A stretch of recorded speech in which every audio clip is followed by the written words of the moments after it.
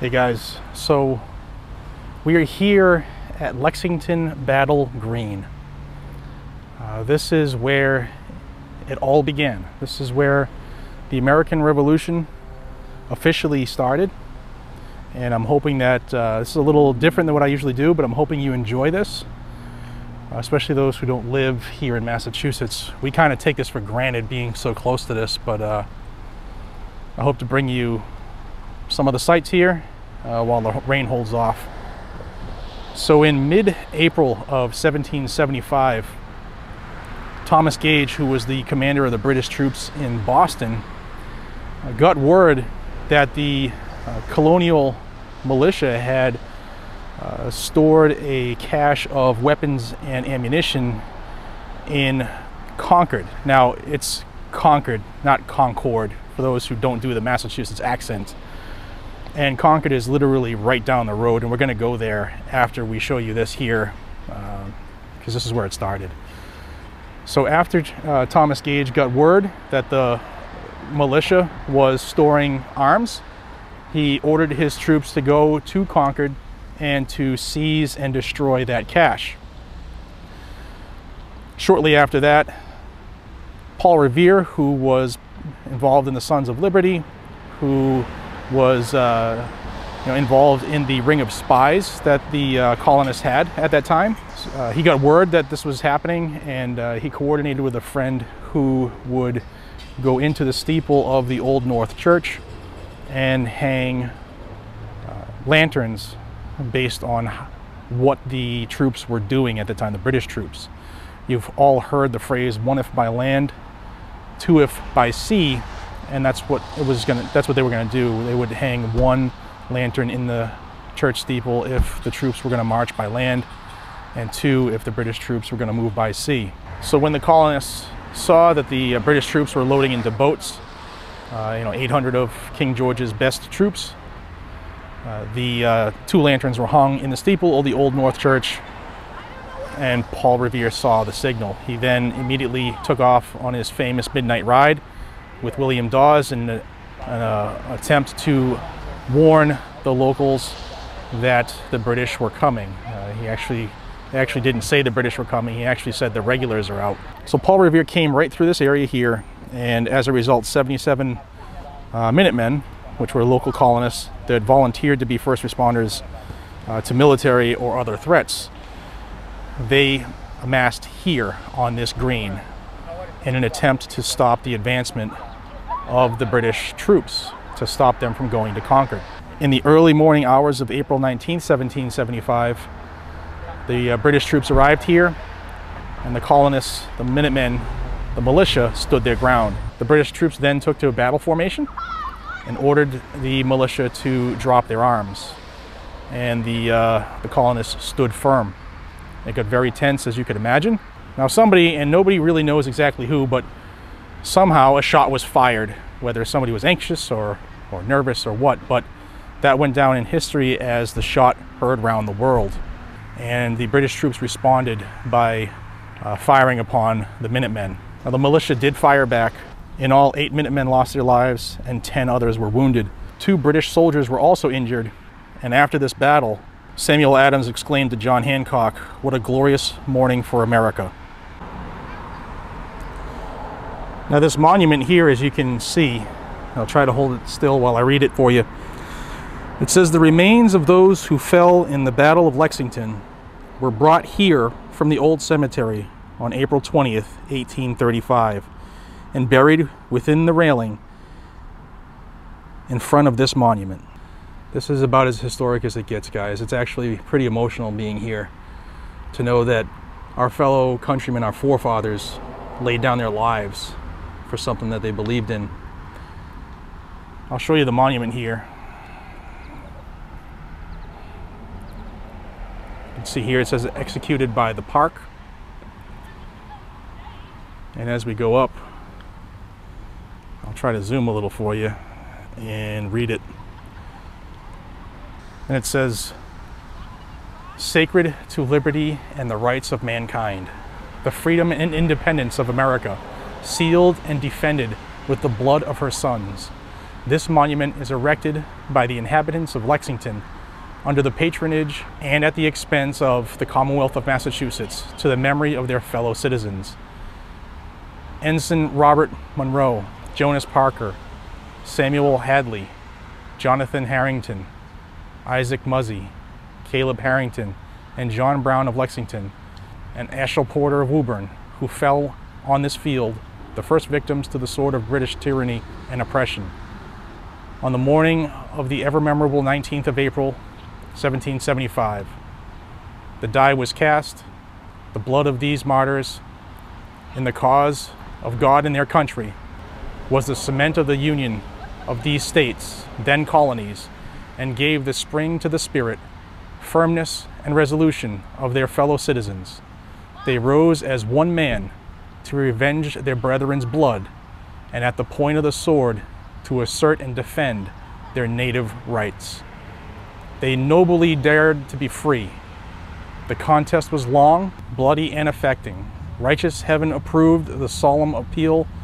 Victory crowned their arms, and the peace, liberty, and independence of the United States of America was their glorious reward. And this was built in the year 1799. So I'm going to walk around it now and try to give you an opportunity to take it all in. Like these, the militiamen who died here to stop the advance of the British troops are buried right here within this gate, within this iron fence.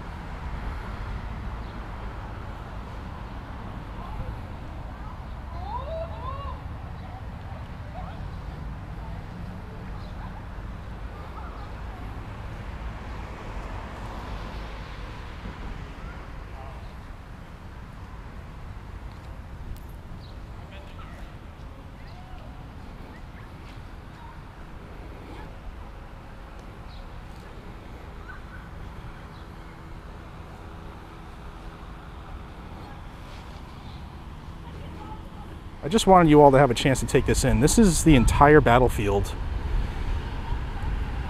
Lexington Battle Green. It is now Lexington Common. And this is where it all started.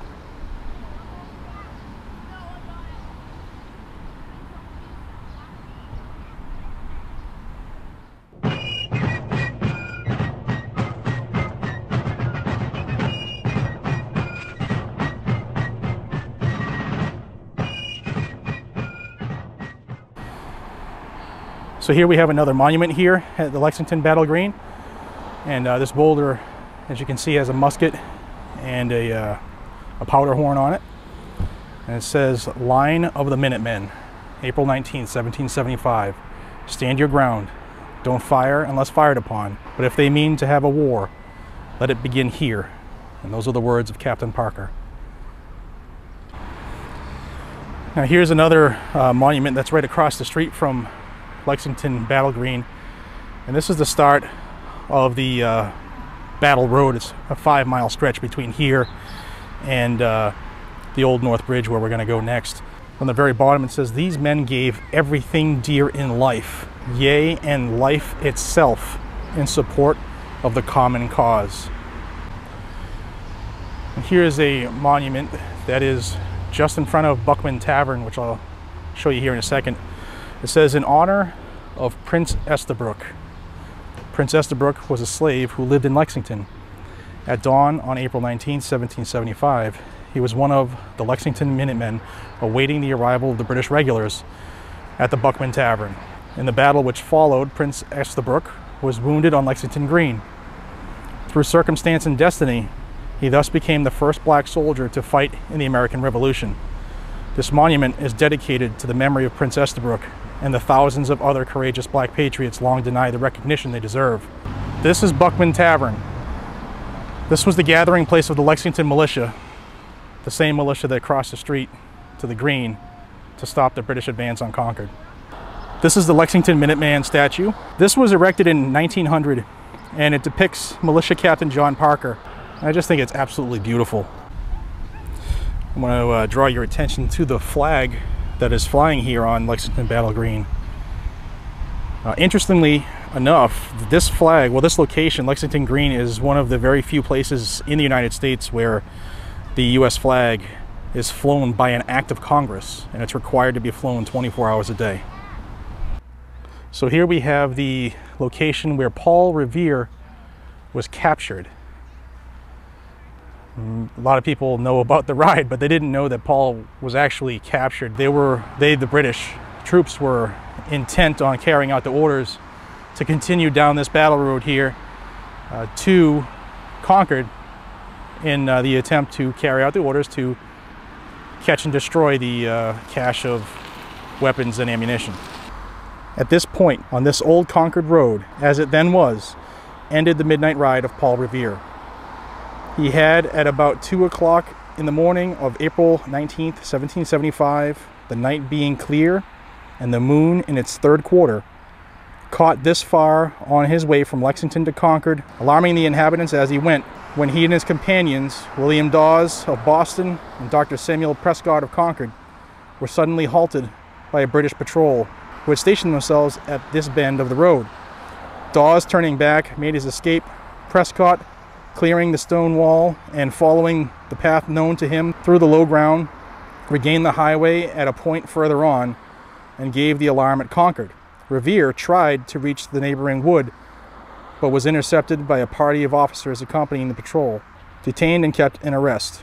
Presently, he was carried by the patrol back to Lexington, there released, and that morning joined Hancock and Adams. 3 men of Lexington, Sanderson, Brown, and Loring, stopped at the earlier hour of the night by the same patrol, were also taken back with Revere. And here they have a plaque about the Midnight Riders. You can see it says, "1 if by land and 2 if by sea, and I on the opposite shore will be ready to ride and spread the alarm through every Middlesex village and farm, for the country folk to be up and to arm." And that was Henry Wadsworth Longfellow's poem, Paul Revere's Ride, 1861. And here you have the Midnight Riders. It says, in September of 1774, Patriot leaders initiated a system of alarms and express riders to warn area towns whenever British troops marched out of Boston. On April 18, 1775, at about 10 in the evening, 2 riders set out from Boston ahead of 700 British troops. They took different routes in case the British stopped one of them. William Dawes took the southern route out of Boston, and Paul Revere took the northern route. They stopped in Lexington to warn Patriot leaders John Hancock and Samuel Adams, then headed on to Concord, where military supplies for the colony were stored. And here is the plaque commemorating Paul Revere's capture. It says, along this stretch of the battle road, the famous midnight ride of Paul Revere came to an end. While passing through Lexington at around midnight, Paul Revere and William Dawes met Dr. Samuel Prescott of Concord, who was riding home after courting Lydia Mulliken. Prescott agreed to help spread the alarm that the regulars were out. The 3 men ran into a patrol of 10 mounted British officers posted near here to prevent word of the British march from reaching Concord. Revere was captured, Dawes escaped back towards Lexington, and Prescott jumped his horse over a stone wall and eluded the British soldiers.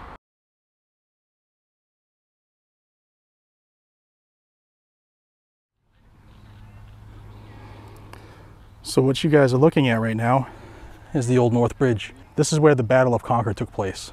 That's the bridge that the militia needed to get over to cross that bridge in order to help fortify Concord. And this is where the British troops were waiting. This is where the British troops told them to stop. And this is where the battle took place. So here we go over the Old North Bridge.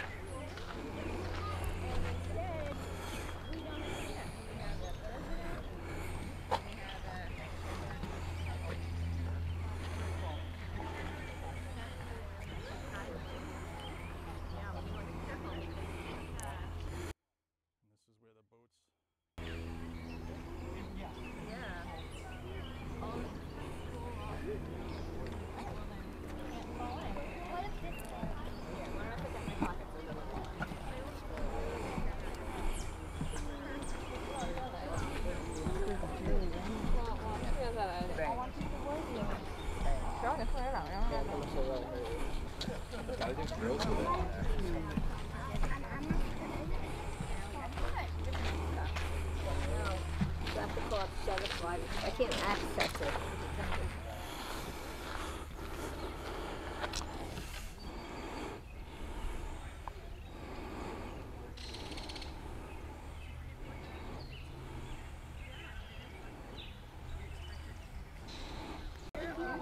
The monument says, "Here on the 19th of April, 1775, was made the first forcible resistance to British aggression.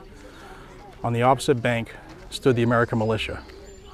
Here stood the invading army, and on this spot, the first of the enemy fell in the War of the Revolution, which gave independence to these United States. In gratitude to God and in the love of freedom, this monument was created, 1886. Here's the grave of British soldiers. It says they came 3,000 miles and died to keep the past upon its throne. Unheard, beyond the ocean tide, their English mother made her moan. April 19, 1775. So this is the spot where it all happened, Battle of Concord. This is the side that the British were on. That's where the militia were coming when they left the battle that took place on Lexington Green. It's about 5 miles as they march.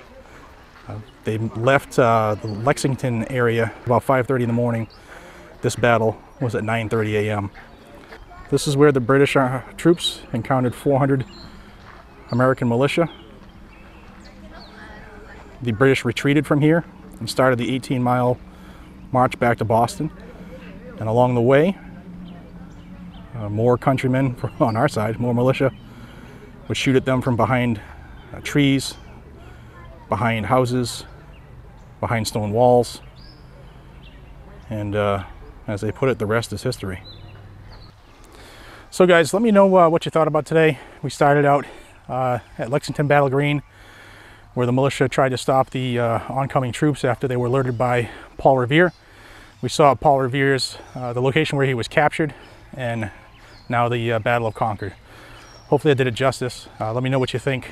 And if you want to see more of the spots here, especially on Battle Road, let me know, and we'll see what we can do. All right, guys, kind of a sobering experience. Until we see each other again, be safe, stay vigilant, carry a weapon, just like they did.